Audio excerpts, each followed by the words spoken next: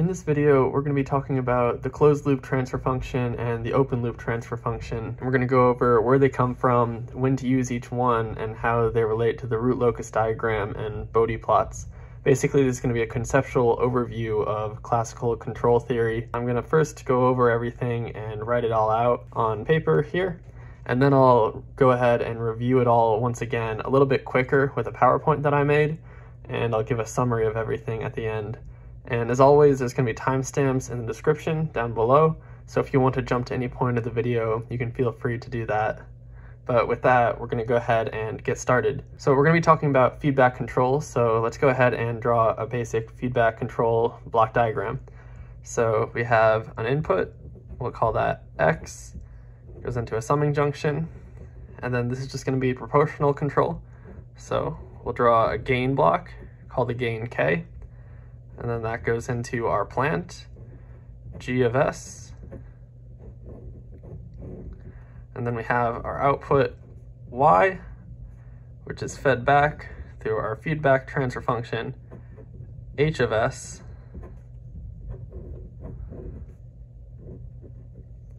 And then that goes back into the summing junction with negative feedback and positive from the X. And this is our basic block diagram for a proportionally controlled feedback control system.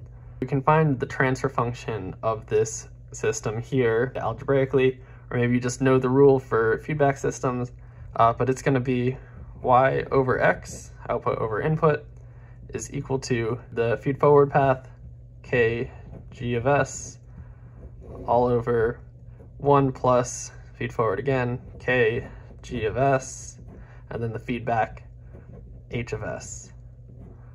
So this is the transfer function for the whole system. So we call that the closed loop transfer function. I'm right, CLTF for short. So that's a closed loop transfer function. So that transfer function is the whole thing. So that includes the feedback, and the loop is closed. So that's why we call it a closed loop. So this characterizes the entire system and everything it does. So we know from basic system analysis that a system is characterized by its poles. So more specifically, the poles of the transfer function of the system tell you what the system is going to do. So the poles are where the denominator is equal to 0. So we can solve for those using what we call a characteristic equation, which will in this case be 1 plus K G of S, H of S, and we're going to set that equal to 0. So this is called the characteristic equation. So CE. The solutions to the characteristic equation are just the values of S, where the denominator is equal to 0, or the poles of the system. And we see that the only transfer function we have to worry about in this characteristic equation is just whatever G of S times H of S is. So we give that a different name, and we call that the open loop transfer function, so OLTF. And this is useful for when we're looking for the poles, so we'll see what that does. So when doing a proportionally controlled control problem, what we usually want to know is what value of K we want to go with. So we're going to have to solve this and figure out which K will give us the poles that we want. So one way to do that is to try every possible value of K. And what that ends up giving us is the root locus diagram, which is just a plot of every pole or every solution to the characteristic equation for every different K value. So let's just draw an example of what a root locus diagram might look like. Now, I'm not going to be going over how to draw a root locus diagram in this video, but I'm just going to draw a quick example and talk about the basics. So RL diagram for root locus, and we have two axes. Horizontal is real, and the vertical is imaginary. So the way that you draw a root locus diagram is you start with drawing all the poles and zeros of the open loop transfer function. So that's going to be whatever's on the bottom of this transfer function. If you set that equal to 0 and solve for all the values of S, that's going to be your poles. And if you set whatever's in the numerator of G times H equal to 0, that's going to give you your zeros of the open loop transfer function. So that's where you start with a root locus diagram. So we can just imagine that maybe this is a 3-pole system, which is pretty common. So maybe a pole here, pole there, pole here. And then when you draw the root locus diagram, you end up with branches connecting all the poles to zeros. So this one will end up looking like there'll be a branch coming off this way, going to infinity that way, and then there'll be a branch that connects these two and meets in the middle, and then goes off, just trying to draw this a little darker, to infinity in these two directions. And this is just a rough sketch of what this is going to look like. So we have to keep in mind that these x's, those are the poles of the open loop transfer function, but the branches tell us what all the possible poles of the closed loop transfer function are going to be. And we worry about the poles of the closed loop transfer function because that's going to tell us the behavior of our entire system. So those poles, each one we can write in the form of S equals sigma plus j omega, where sigma is the real part and then omega is the imaginary part, and j is our imaginary number. You can write I too if you're so inclined. So another thing we know from system analysis is that if the poles are in the right half plane over here, meaning they have a positive real part, then the system is going to be unstable and go off to infinity. So we see that where that happens on a root locus diagram is right here and here where it crosses the imaginary axis. So that's going to be where S is equal to j omega. So that's going to be an important point for us. That's where the system is going to go unstable. So if we rewrite the characteristic equation with this, we're going to get 1 plus k g of j omega, h of j omega is equal to 0. And we can rearrange this, put the 1 on the other side, and we're going to get k g of j omega, h of j omega is equal to -1. And now I'm going to rewrite this one more time, and this time I'm going to write this -1 in vector form. So if we think about the real imaginary plane here, this is imaginary, this is real. -1 is going to be right here because there's no imaginary part, it's all real. So it's going to be a vector that looks like that, and it's going to have an angle measuring from the real axis of 180 degrees, or you can go -180 degrees, or you can go around 1.5 and get that angle, but we'll just stick for now with positive and -180. So we'll rewrite it with that.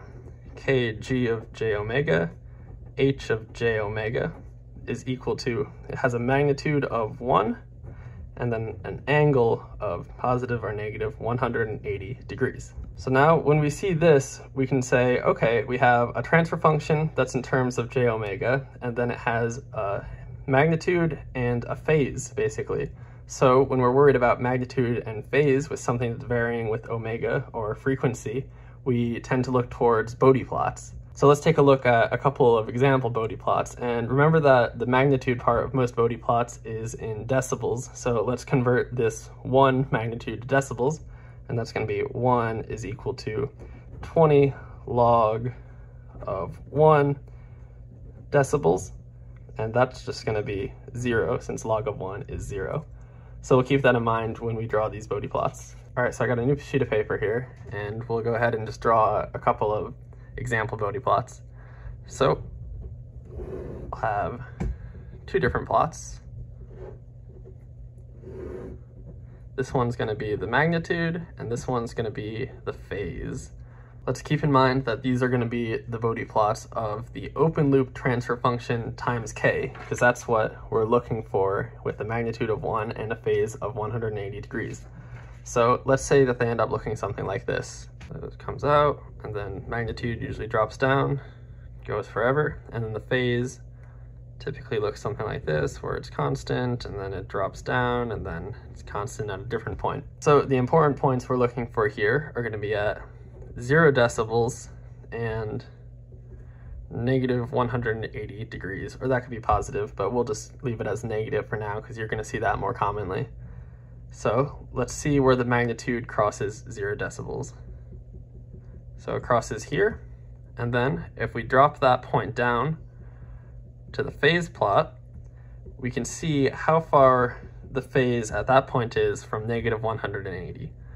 And we call that the phase margin, or I'll write PM. And then if we look at where the phase crosses negative 180 and bring that frequency, and forgot to mention that the x-axis here is omega, which is the angular frequency. So at the frequency where the phase crosses negative 180, here we'll see what the magnitude is, and we'll see how far that is from our 0 decibel point. And that distance is called the gain margin, or GM. And the phase margin and gain margin are ways to see how far your system is from instability, or basically how stable it's going to be. Because if you are right next to instability, if your real system is just a little bit different than what your model is that you're using to design the controller, you might be in a dangerous situation. So we use the gain margin and the phase margin to say, okay, we have a little bit of wiggle room before the system becomes unstable. So the reason that this is so important is that if you were to increase the gain, what you basically do is you take this magnitude line and you just shift the whole thing up. So you can see that when you shift that up, you're going to decrease this gain margin, and the phase margin is also going to decrease. So eventually you reach the point, which is the point here on the root locus diagram, where you reach instability. Now, these are the Bode plots of the open loop transfer function. And you might be wondering, well, what about the Bode plot of the closed loop transfer function? And you can definitely draw those too, but it's not going to tell you about these stability margins. Instead, it's just going to give you the overall frequency response of the whole system. So if you're looking for something like the bandwidth of the entire feedback system, then you might want to plot those Bode plots and take a look at what the frequency response is. But if you're worried about stability, then you have to look at the open loop transfer function Bode plots. So now I'm going to hop over to my computer and go through my PowerPoint, and we'll just go over all this stuff again a little bit quicker, and it'll look a little cleaner. All right, so here we are in my PowerPoint, and like before, we're going to start with the basic feedback block diagram. So we have X coming in, K, which is our proportional controller, G and H, which are our other transfer functions, and then Y is the output. And like before, we know that the transfer function of this system is going to be the top over 1 plus the top times the bottom, so that's here. And then that we're going to call the closed loop transfer function. And the closed loop transfer function tells us all about what the entire system is going to do. And if we want to know about that, we're going to have to look at the poles of this transfer function. So we know that the system is characterized by its poles, which are the values of S, where the denominator is equal to 0. So we'll set the denominator equal to 0 and call that the characteristic equation. And in the characteristic equation, we call that g of s times h of s the open loop transfer function. And the root locus diagram is the solution to the characteristic equation for all possible values of k. So we're going to use the poles and zeros of the open loop transfer function to draw the root locus diagram. So to start, we'll have our axes with the real on the horizontal and the imaginary on the vertical. And first, we'll draw the poles and zeros of the open loop transfer function. And once again, we're going to be looking at just a simple 3-pole open loop transfer function. And then the branches of that, those are going to give us the pole locations of the closed loop transfer function for varying values of k. So we know that the poles can be represented as S equals sigma plus j omega, and that the system is going to be unstable when the poles exist on the right half plane. And on the root locus, we see that this point is where S is equal to j omega, and we can rewrite the characteristic equation replacing S with j omega, and also moving that 1 to the other side. And then we change that -1 to be in vector form, and we're going to get 1 with an angle of 180 degrees. So now that we have a system in terms of j omega, as well as a magnitude and a phase, we can go ahead and look at the Bode plots to see where k times open loop transfer function has a magnitude of 1 and a phase of 180 degrees. So we have to keep in mind that a magnitude of 1 is going to be equal to 0 decibels, and then we can draw our Bode plots. So we're going to have magnitude on the top, phase on the bottom, and the x is the frequency omega.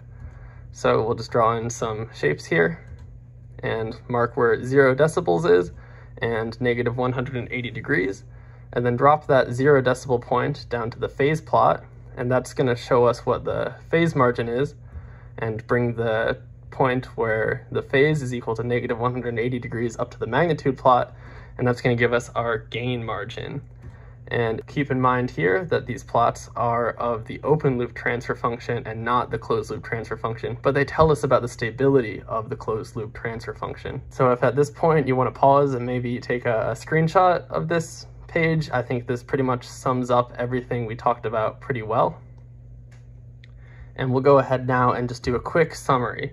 So the closed loop transfer function is the one that characterizes the entire feedback system. So we have kg of s over 1 plus kg of s h of s. The open loop transfer function is just the g of s times h of s, which appears in our characteristic equation, which tells us about the poles of the closed loop transfer function and therefore how the closed loop transfer function acts. In the root locus diagram, we use the poles and zeros of the open loop transfer function to draw it, but then the branches of that root locus diagram tell us about the pole locations of the closed loop transfer function for all different values of k. And for Bode plots, we draw the Bode plot of the open loop transfer function times k to see what the stability margins of our system are, and we draw the Bode plot of the closed loop transfer function to see what the overall system response is. So that's not going to tell us about stability, but just our frequency response. And from that, we can get something like the bandwidth of the whole system. And with that, that's pretty much a general broad strokes overview of feedback control. And thanks for watching.